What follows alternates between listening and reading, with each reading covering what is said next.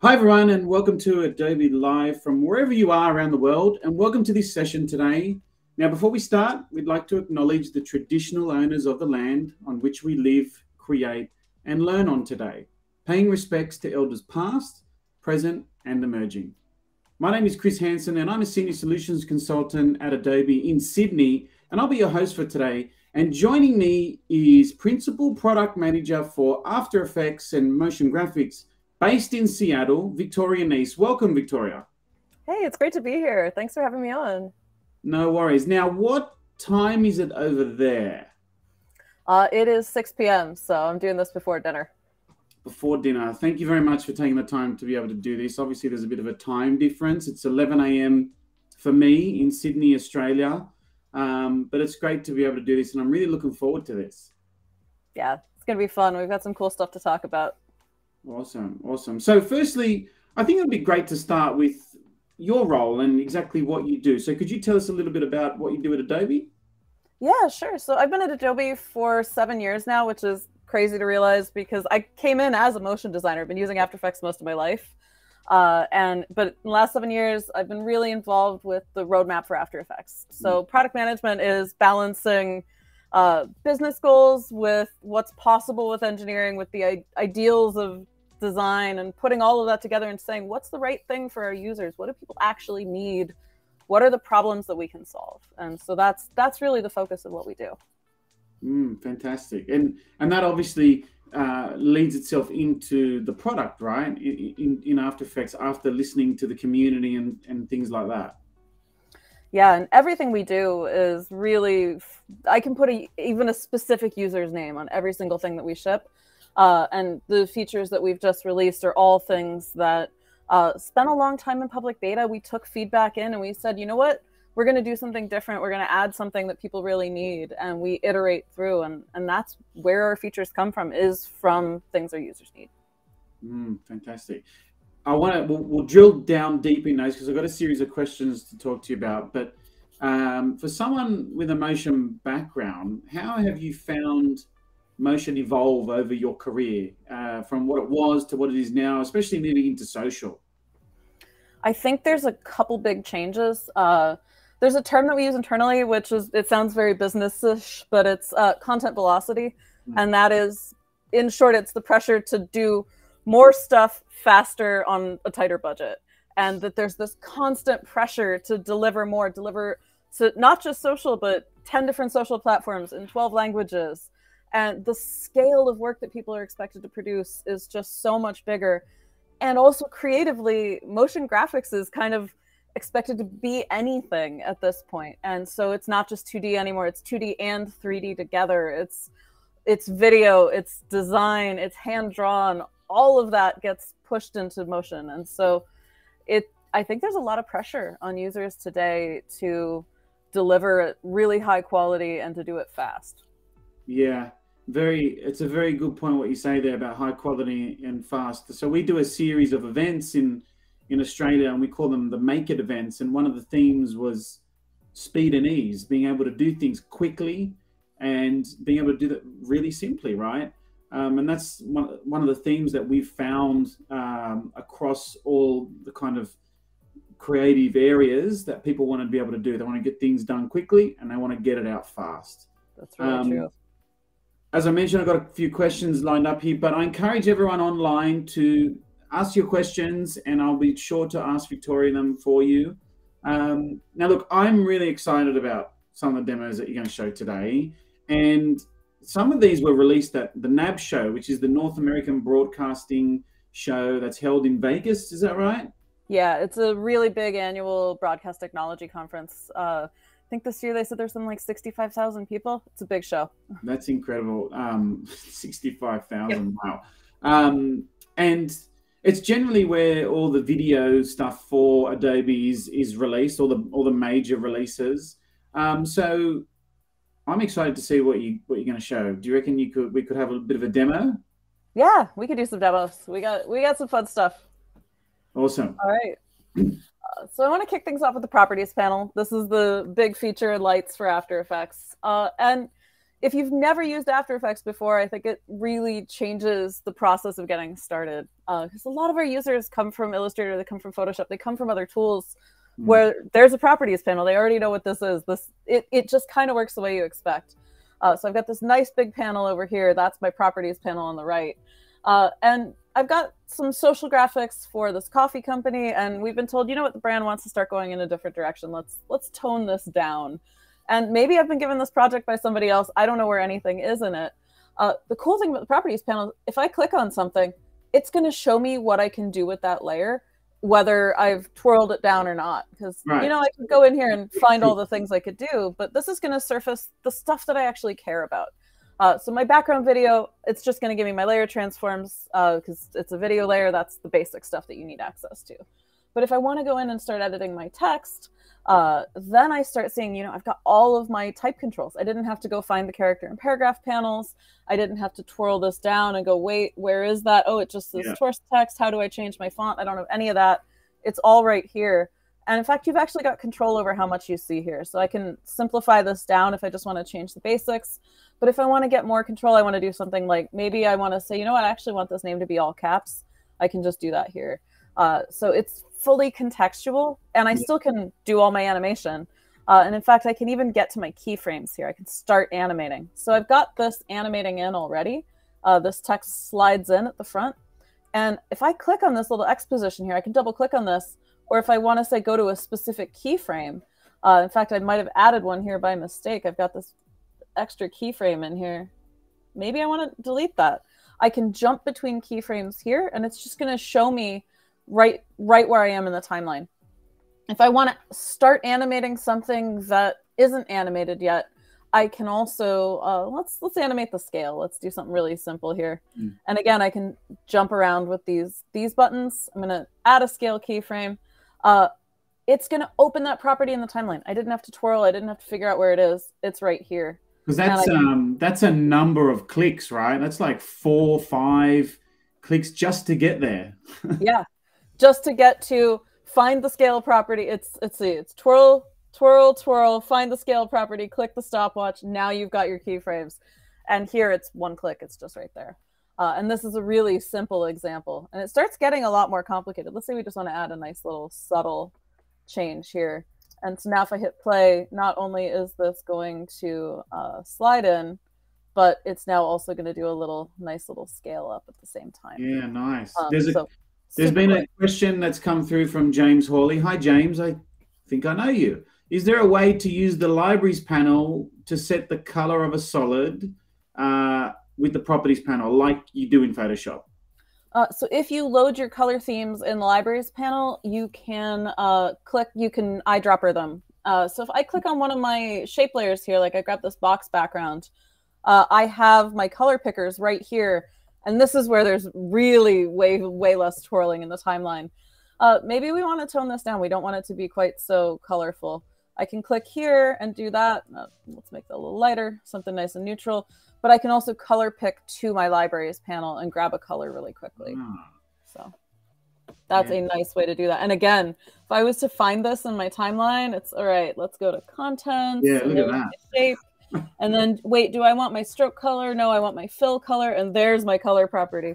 And that's a lot of mouse mileage between you've made a creative decision and you've actually made the change. And so it just really speeds things up. So I got a question for you. I was just thinking as you were doing that, right? Let's say you're a motion designer. You've been using After Effects for a very, very, very, very long time, years. How do you see it being adopted quite easily? Like, do you see people changing to this new way of working, or do you think they'll just revert back to the old way?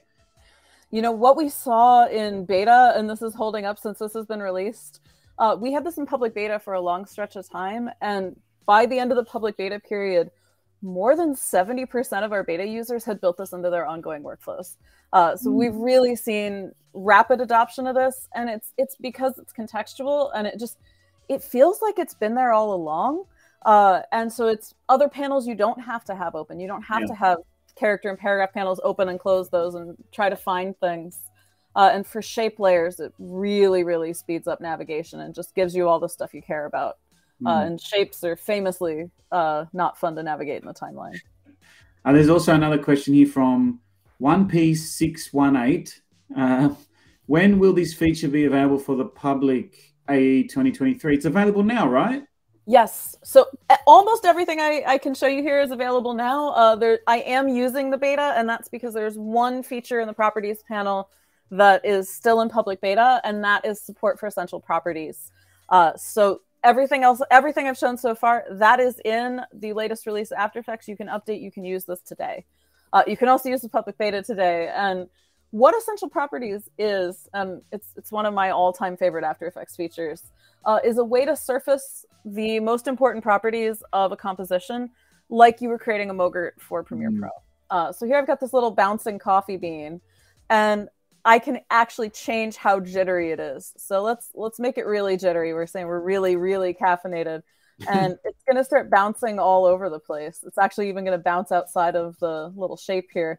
And maybe we don't want this to be jittery at all. In fact, we've been told tone this down. So we're going to turn jitter off, and we can similarly go in and say, let's make this bean like a normal coffee bean color.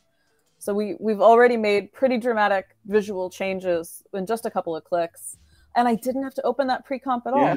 Yeah. All these properties are inside this pre-comp. And I've opened this up. I don't necessarily know where they are. Yeah. You have to go find those. Wait, why is this pink? Is this on this adjustment layer? Okay, I've set a tritone. It's this mid-tone property. I can just say instead, add this to Essential Graphics, and then it's going to show up when I come back right here in my Essential Properties. Right. So you're essentially favoriting properties that you can have quick access to in your Essential Properties. Yeah, exactly. And the cool part of it is it's also non-destructive. Yeah. So if I've changed this color here, when I go back to my pre-comp, this is still pink. So I can create unlimited variations of this composition, and they can have totally different settings.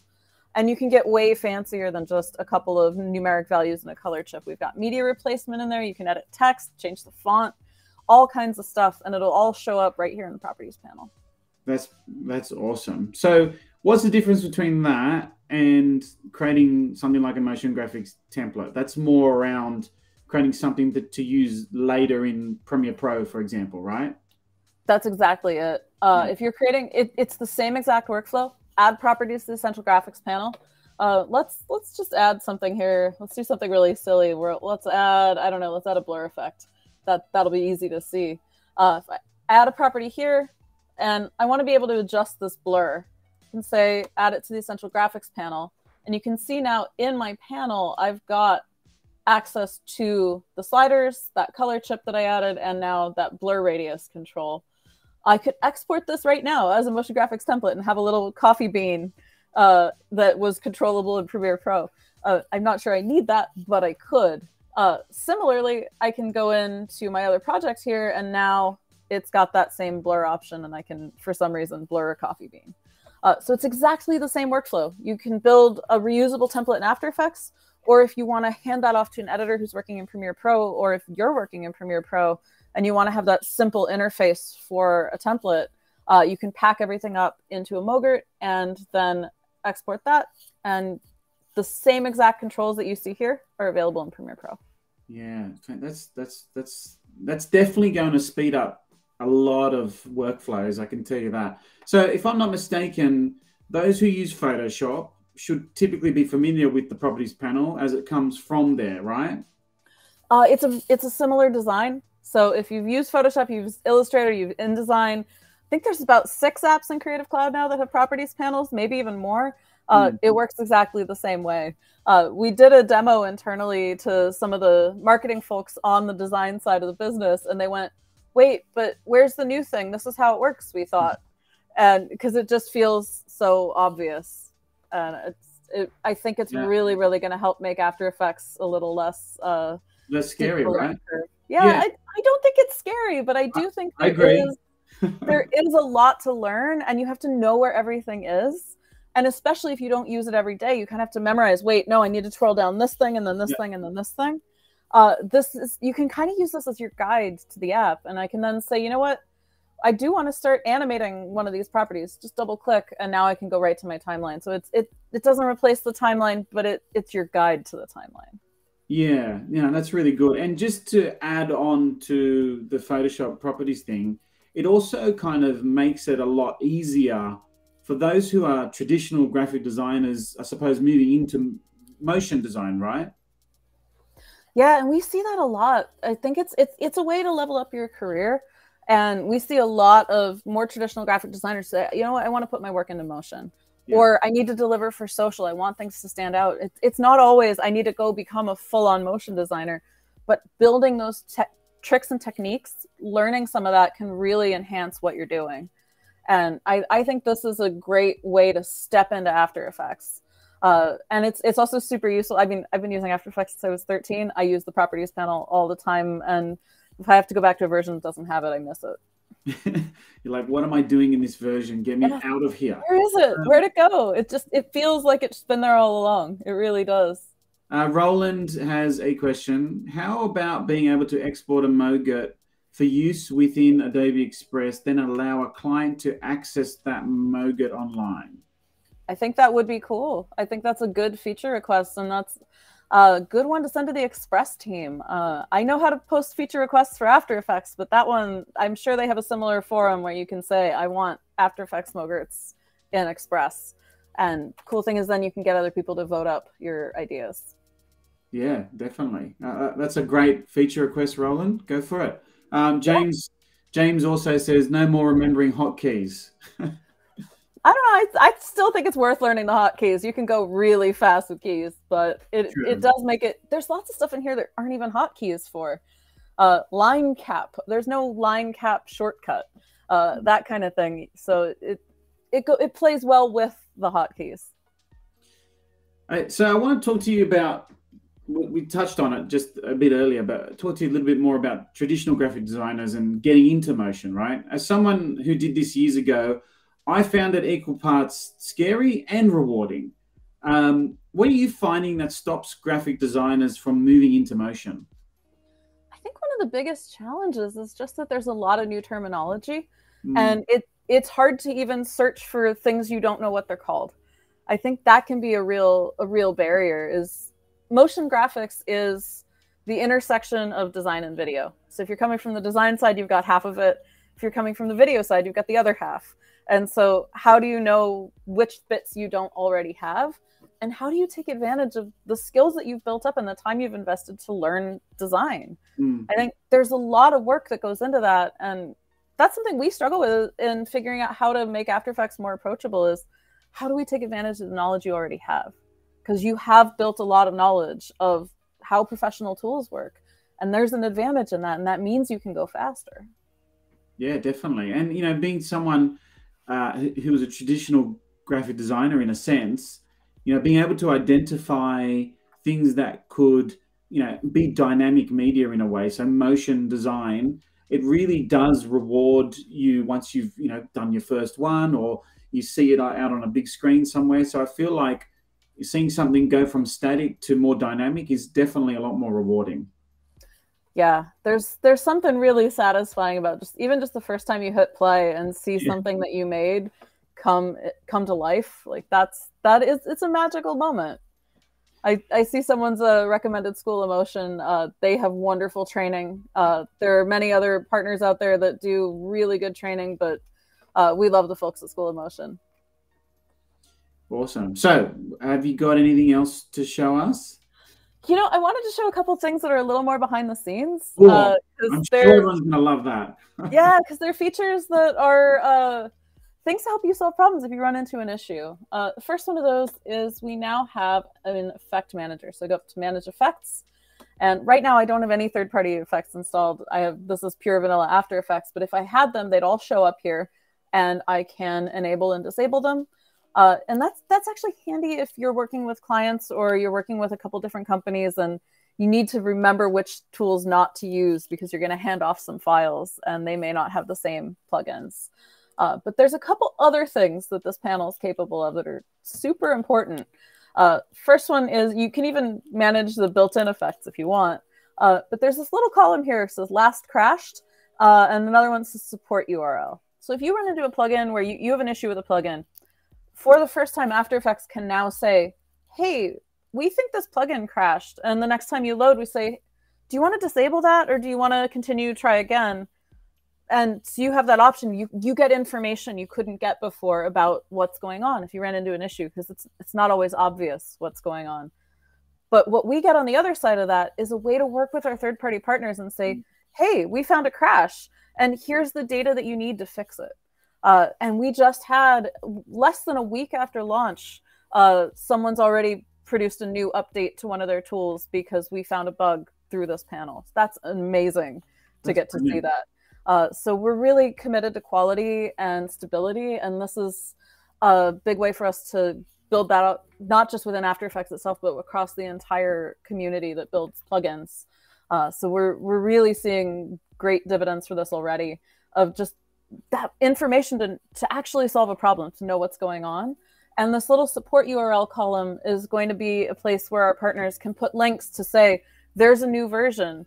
And so you might say, hey, I didn't want to disable this plugin, but oh, there's a new version. Maybe there's already a fix. So I'm super excited about that. Yeah, and I mean, that's a great kind of way to kind of showcase our relationship with our partners, because we really, you know, make sure that we have a really good relationship with them, and especially with something like that, being able to communicate in that way and not only let the users know, but the people that build the effects as well, which is really good. Yeah, I'm excited for that. And similarly, we have a new startup and repair section in our preferences. And this is another thing of giving you tools to actually figure out what's going on if you run into an issue. If you start in safe mode, you can temporarily start with default preferences without blowing away your preferences.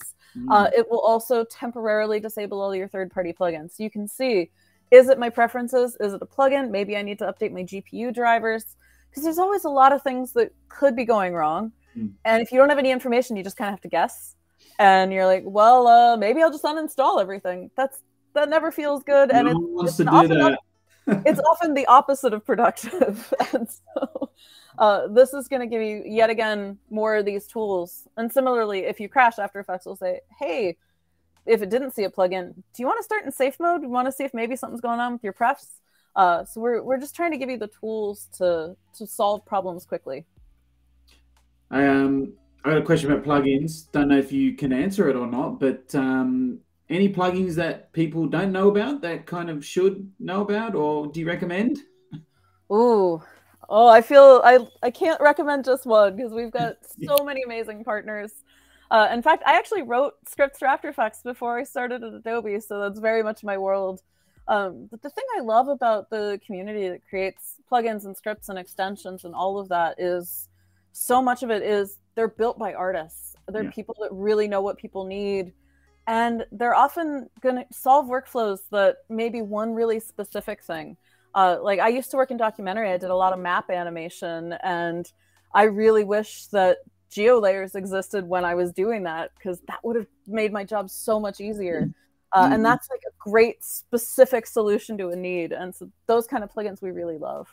That's a lot of the stuff that's super fun to see what people do. And you know, we see stuff that sometimes the dev team even has moments of, wow, we didn't know you could do that in After Effects. There you go. Yeah. Some of the 3D stuff that I've seen people create in After Effects is actually quite like incredible, especially with the Substance 3D suite of products. I feel like there's like a blur like happening, right? They're kind of like there's a bit of Substance in After Effects and that kind of thing. Is that something you're seeing a little bit more of, or? Well, we will be seeing more of that. Okay. We've got some pretty cool 3D features in public beta right now, and I will say there's more where that came from. Okay. So we've had a big focus on 3D over the last couple of years, and the stuff that's in the release version of the app right now was really, we wanted to focus first on making sure there was a good user experience for working in 3D.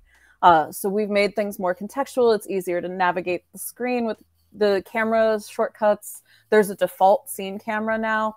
And if you drop into draft 3D mode, you get ground plane and extended viewer. It feels like a 3D app. So we put that foundational piece of the 3D experience into the app. And now we've got 3D models coming in. And that's in public beta right now.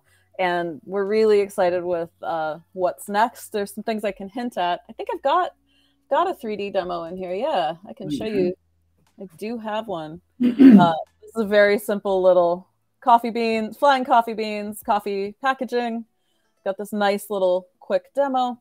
And I'm using the new Mercury 3D engine. And this is, you mentioned shared technology with Substance. This engine's an Aero. This engine is a shared Adobe engine built from the ground up for creative workflows, but it's actually a gaming style engine, so it's really performant. Like there's a lot of speed and a lot of power in this engine. It's fully GPU accelerated, and it's fun to play with. If I drop into draft 3D mode, you'll see here that it's going to change the image quality a little bit, and this will take just a second to spin up the engine for the first time. Wait for it. It's taking a little bit longer than usual. Need some elevator music. Yeah, nice chill music. Oh no, I'm beach balling. Oh no. Oh, no. Live demos. That's what I get for updating my beta build. This is what's beach balling me. This worked fine a minute ago. Weird. All right. Normally, Draft 3D is real time and very, very fast. I don't know why I'm beach balling right now. Coming soon to a beta near you. Just so while that's still beach balling, maybe I had a question around. We talked about Substance, and Photoshop, but back on the Photoshop thing, how has Photoshop helped After Effects and After Effects helped Photoshop? I'm going to relaunch my beta 1 second there. Every Creative Cloud app has pieces of the other app inside it, and so people start in Photoshop, bring their stuff over to After Effects. We need to be able to bring in layered compositions. The Photoshop engine is inside After Effects. And then once you've got things in After Effects, you start bringing them to life. And that's where After Effects really shines. It kind of is Photoshop for motion in a way. And whenever I have to explain what After Effects is to people who aren't familiar with it, that's sort of the simplest way to explain it. And so all the Creative Cloud apps feed into each other. So then Premiere has After Effects as a library inside it to run motion graphics templates. And it's this massive ecosystem, but we really try to keep things as tied together as possible so that you can really bring over what you need from one app to another to have the right tool for the job. Yeah. That's very true. And when I went from static design into motion, I kind of identified areas in which that were quite similar and familiar to me when I first started using After Effects. But yeah, it was really good to know that everything is connected, as you said, the ecosystem, right? And a lot of if you know Photoshop, a lot of what you know from using Photoshop applies to After Effects. Compositing's compositing, whether you're doing it at 1 frame or 30 frames per second. Yeah, absolutely. So, I've actually got the crash repair options up. If we want to show this, I could show you what this looks like. Yeah, so I've got this little menu here. It's just because I totally crashed there. It says, hey, we detected a crash. Could be a plugin, could be a preference. And it actually says recommend starting in safe mode. Do you want to just start with default preferences? And I'm going to continue because I don't know what would actually happen there, and I'm going to relaunch. But I love that it gives me that option and gives me the ability to troubleshoot what's happening. And so that's a super handy feature. No, that's really good. Like you want to be able to understand exactly what just happened, as opposed to, hey, I'm just going to shut down and not tell you anything. Yeah, and there's the moment of, is this a one-time thing or is this something that might happen again? Yeah. So let me actually grab just the 3D project. Let's do that instead. See if this time it's going to let me load Draft 3D. Here we go. My hunch of what's going on is that my GPU is getting used also for the live stream, and I think I'm probably running out of GPU memory. That's my theory. Are you on an M1 Mac? No, I'm on a much older machine. Okay. I wish I was on an M1. It would probably be smoother. All right, now we're going to try this one more time. Maybe something just weird with Draft 3D today. Yeah, you never know. And our beta builds are our daily dev builds, so it's highly possible that something's come in here because I've been hammering on 3D stuff really hard today. Yeah, I'm beach balling again. All right, we're not demoing Draft 3D. That's weird. Time's a charm. What's weird is that the full quality Mercury engine is running great. This is actually a feature, guys. After Effects tends to crash every now and then, and no, it's fine. We don't put that into the process. It's obviously in beta, so those are the things that we're working on, and these things do happen every now and then. This is a live beta build. Live beta build. There you go. Trying to show some cutting edge stuff. All right, I'm going to ask you another question just to fill the gaps. I noticed during COVID there was a bit of a trend on social of like neon motion design. It was really huge on social. What are some trends that you've noticed in motion, and what could be the next big trend? Did you notice that trend? That was everywhere. Yeah. I don't know why. Everybody wanted, I feel like maybe people wanted something that felt like a party, but that was everywhere, and it's still going strong. And I see a lot of people doing sort of neon style things with some Gen AI tools. But actually that's one of the new trends, is people are starting to figure out how to use Gen AI with motion. And so we're seeing all kinds of really wild, surreal images created. And 3D is also really big and is growing all the time. It's not just because we're building 3D into After Effects. Like 3D motion is bigger and bigger. So the Gen AI and motion, what exactly? I haven't seen anything on that. What are they doing exactly? So lots of people are just experimenting right now. I've had a lot of fun playing with the text effects in Firefly, and generating styled type, and then animating that. Playing with putting effects on top of it so that you can create animated transitions in and out of the type. That's been super fun to experiment with. Yeah, do you see type becoming more of a trend moving forward, considering now we've got that Gen AI component of it? That kind of heavily stylized type. Yeah. I think we're really going to see that take off. And type is one of those things that comes and goes. As things had to suddenly go to every different platform and get cropped different ways, motion actually went a little toward less type, and now it feels like type is coming back, and we're getting a lot more text and more stylized text. There was that one period of time where everything was just blocky sans serif, black and white, and type's getting its serifs back. There's more styling. There's both in just font choices, but also now you're getting even beyond 3D type to, like, we just did a round table in London, and we were experimenting with making the word London out of different things. Someone said fried chicken, and so we made the word London out of fried chicken. Wow, London out of fried chicken. That would have been amazing. It was really funny.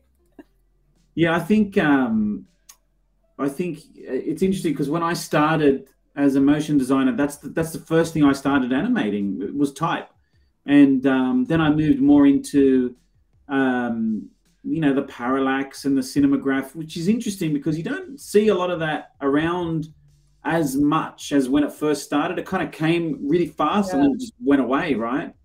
Yeah, there was sort of a cinematograph bubble there for a bit. There's a question here from Johanna.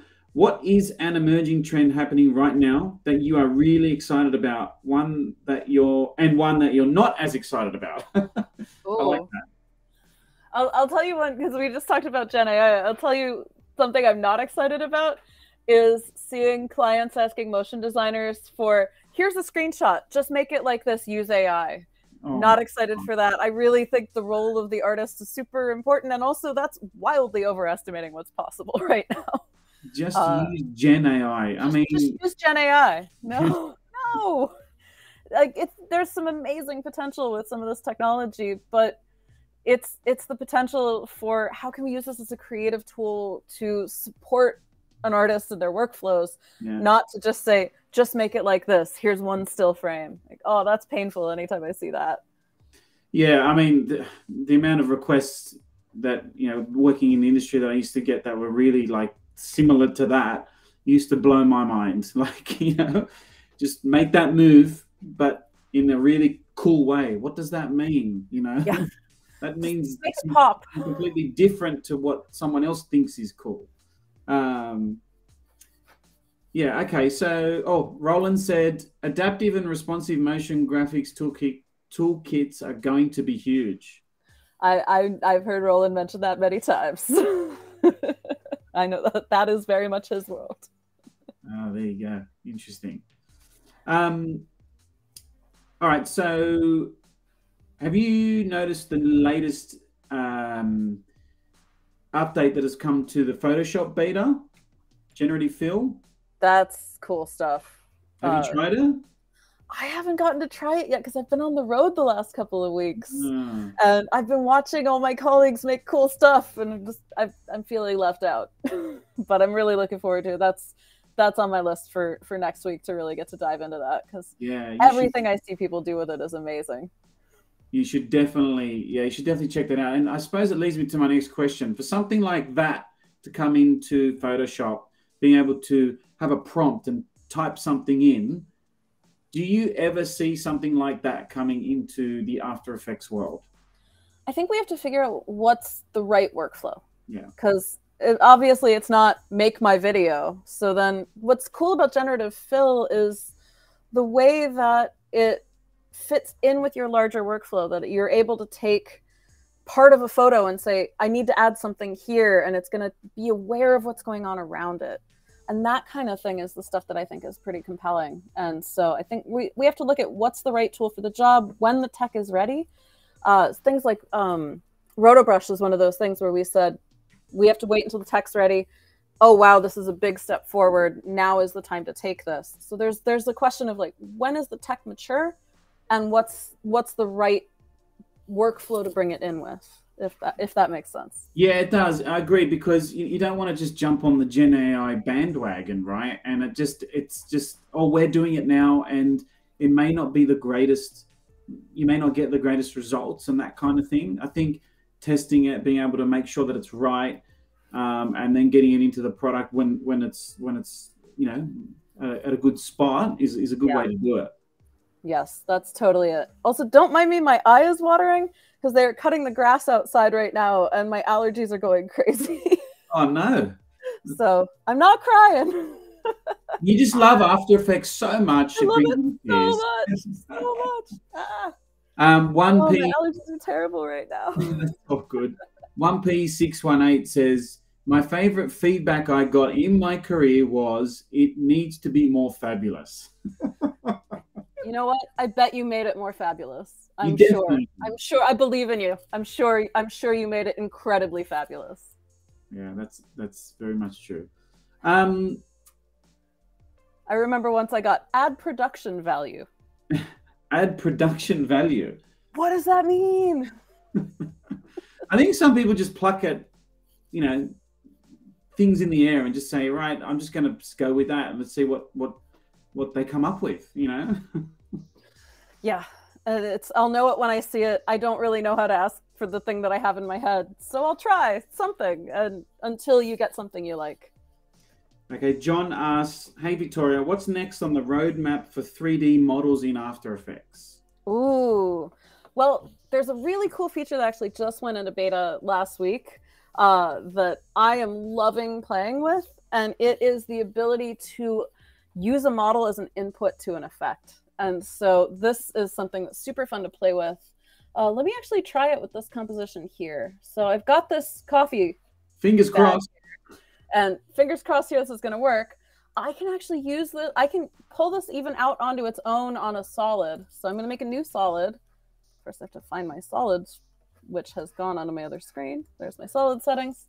And I can go in, grab my calculations effect, which is one of those channel effects that lets you just assign pixels from one layer to another. And in fact, I'm just going to say, I don't want this original yellow, so let's invert that. And I'm going to grab my, where's the actual coffee pouch.glb. And now I'm going to grab that 100%. I can pull this out of the render order first, which is pretty cool, but I can also start playing with this and applying effects to it. Let's just do something really simple. Like we're going to just turn down the saturation because again, maybe we want to tone down the colors of this coffee company. I can pull this out and have it as a layer, and that means I can have copies of this too. So I could duplicate this, and now I can have another one in the background. Let's make a bunch of these. We can start playing with this and just messing around. Have many copies of a single 3D layer, and if I start moving the camera here, they're all going to move. Oh, wow. So it's almost like it's grouped. Yeah, like you can do like weird 3D instancing stuff. You can also use this if I want to do something totally different. Let's just undo this. This is way too many coffee beans. Let's just have one. Instead of doing that, I could let's grab my Venetian blinds effect here. We're gonna make some lines. We're gonna make them at a nice little angle. And instead of grabbing this with calculations, pulling it out as a copy, I'm gonna instead go to my displacement map. And I'm gonna use again that same coffee pouch, and I can start displacing this texture with that coffee pouch. And I can also mat this with a track mat. So I can say, you know what, I don't actually even want to show that, the rest of that. And so now I've got a totally wild, non-photoreal effect on top of this. And it's just a couple of clicks because I can now use that model to feed into my 2D compositing pipeline. So anything you can do with any other 2D layer, you can now use a 3D layer to feed into that too. And then you can, like you did earlier, you can duplicate that, right? And have multiple versions of that, yeah. Yeah, and I can have versions of this that are just the, I've got this track matted, so it's getting cut off, but I can have versions that are just the, turn the mat off, just that 3D streaky effect. Yeah. Wow. So you can do some really wild stuff with this. So we've been playing around a lot with that and coming up with creative things to do, but I can't wait to see what people do with this. Yeah, I was just about to say that. I'm really interested to see what people come up with. That's going to be really interesting. It's fun, and you can also use this to make like surprisingly cool looking toon shaded style renders. Like if we grab this again, even just very simply, I can run the cartoon effect on this, and maybe we just want edges. So super simple to get. Now I've got a sketchy version of this, and again, it's still going to respond to the camera. Wow, look at that. So that's a ton of fun, and I feel like the real advantage of this is it's all live, that you're able to do all of this without having to pre-render anything. There's no going back and forth. It's just all right here. So here's a question for you. People might be thinking, oh, I'm going to need like the best computer for this because this is really going to chew into my machine. What do you recommend? I get this question often. What do you recommend around, being able to run After Effects at an optimal, speed? I think it's about balance. We used to say before multi-frame rendering, it was, well, you just really want the fastest clock speed. You want a lot of RAM. Yeah. Now I think you need a good graphics card, and it's graphics card plus a good CPU. More cores is now actually better, and you can get better results. But we also know that we have a really wide audience, and so we want to make things run well from the minimum settings up. But ever since we did multi-frame rendering, the big difference now is if you have a better machine, you'll get better results. And with the 3D engine, a good GPU is going to be an advantage there for sure. Can you just explain for people who don't know what multi-frame rendering is? Oh, yes. One of the biggest projects I think the team has ever worked on. Let me grab my preferences again here. Enable multi-frame rendering. This one little checkbox was many, many years of work. What this is back many, many years ago, After Effects used to have a feature that was called something like render multiple frames simultaneously. And it would spin up a whole copy of After Effects for every core you had. And it was often actually slower than rendering on a single core. So this is a multi-year effort to make After Effects truly thread safe, able to run on multiple cores, and basically just faster. So what we've seen is consistently rendering is at least 4 times faster. If you have a really good machine, sometimes dramatically faster. And it's really about taking advantage of the hardware that you have available and doing so efficiently. So when you hit preview, you'll see that it'll give you a variable number of frames rendering at the same time, because there's a ton of analysis that went on behind the scenes to go, your project's this complex, you've got this much hardware available. All right, we think 3 frames is good right now, but then you've got a simpler area later, so we'll go up to 8 frames at a time, and then this really heavy part later, we might even just want to go down to 1 or 2. So it's dynamic how much of your system, how many frames it's using at once. It's pretty great. And it also has a feature where if I go into, where is it? Preview, cache frames when idle. I don't have this enabled right now because I'm demoing, but when I check this box, this is multi-frame rendering running in the background. Yeah, and right. what this lets you do is, I'm talking to you right now, I'm not actually touching After Effects, and you'll see, watch that green progress bar there. It's going to do rendering while I'm doing something else, taking advantage of my system's spare cycles. And this is one of those things that can really, really speed you up having that enabled. Yeah, that's great because, you know, sometimes we get to a point when we're editing, whether it be in After Effects or, you know, Premiere, for example, we, you know, it's not really keeping up with the way that you're working, and having that happen in the background is very powerful workflow. Yeah, and so maybe I've stopped to write an email, I come back and now everything is ready and Ready it's to fully go. green and I can just preview. So there's another question from John. If I'm repositioning or scaling 3D model in 3D, do I have to pre-compose for it to work? I'm not quite sure what kind of a workflow you're talking about, but you shouldn't need, with the new 3D models, you shouldn't need to pre-compose. And what I was just showing where I was making copies of the model, this is all within one comp. I have no pre-comps in here at all except for the background. So you shouldn't need to pre-compose for that. There are times, though, where pre-composing to do something complicated is a good option, but it's not the only option. Yeah.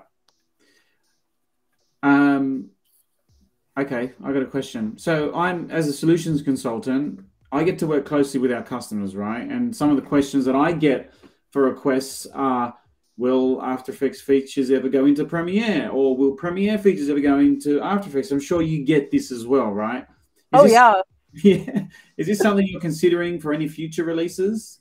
You know, we talk to the Premiere team all the time. They're some of our closest colleagues. And there are a lot of good cases where that has happened, or where we've built features for both apps at the same time. Very often, as we build something out, like the Effect Manager, we say, wait a second, this belongs in more than just After Effects. So that's right now in beta for Premiere because, you know, we want these features to be available in both. Similarly, one that came in fairly recently, not going to work on this scene because I don't have any videos in it, but scene edit detection, which is currently grayed out. That's a Sensei feature that started in Premiere Pro, and we said, you know what? After Effects users get pre-edited videos they need to cut up all the time. Yeah. That's really common. Let's get that into After Effects as well. That's going to solve a lot of problems and speed things up. So it's, as we build things out, we look at them not just as what belongs in After Effects, but what belongs where across Creative Cloud. Yeah, awesome. I think that's really good. Like to have, we go back to the ecosystem, right? Being able to work hand in hand with each other and understanding what, you know, users need with the tools that they're using every day. Yeah, and our users are often the same people. I mean, we work across multiple apps. Yeah. Everybody's like, you have a motion background. You weren't using After Effects in isolation.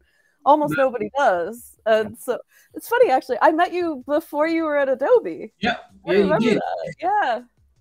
I think I met you at Symposium. So in Australia, in Sydney, we had an event, an Adobe event called Adobe Symposium, which is kind of like a mini Max kind of version.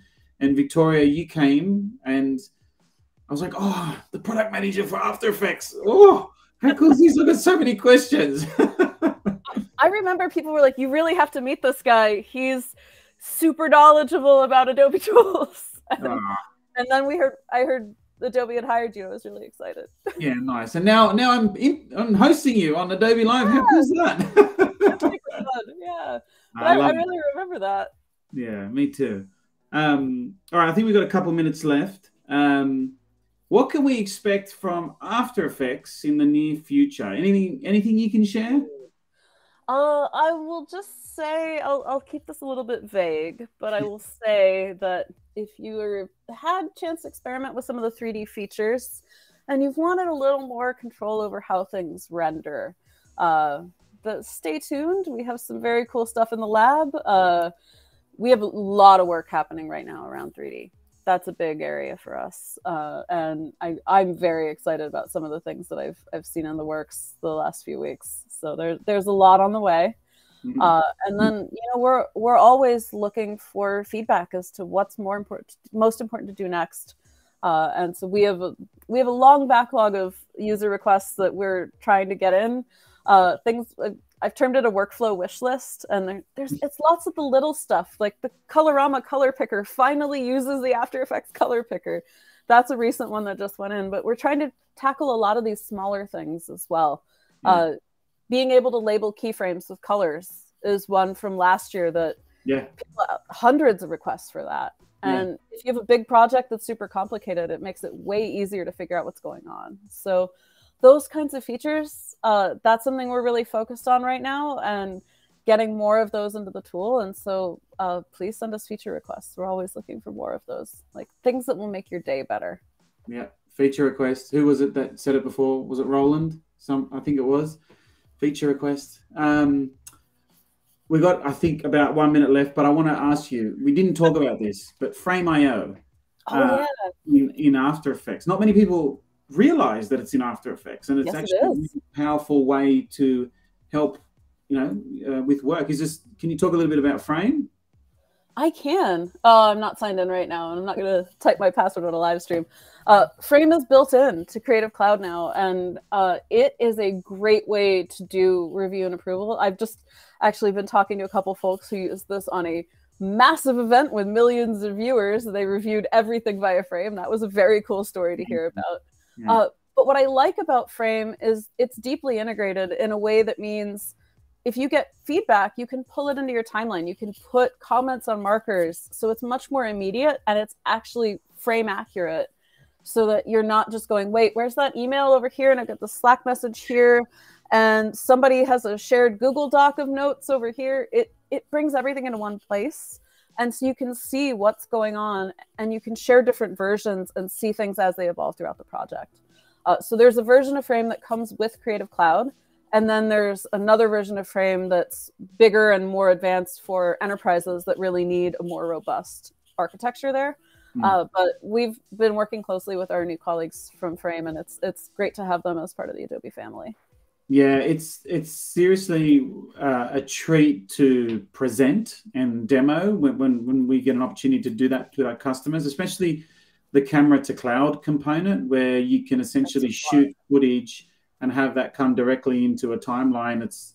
It's like magic stuff, right? Yeah. It's really cool to see. Between that and text-based editing coming into Premiere and Mogerts and everything else that's happened, I look back to my days of documentary and I'm like, we would have been able to deliver a month faster.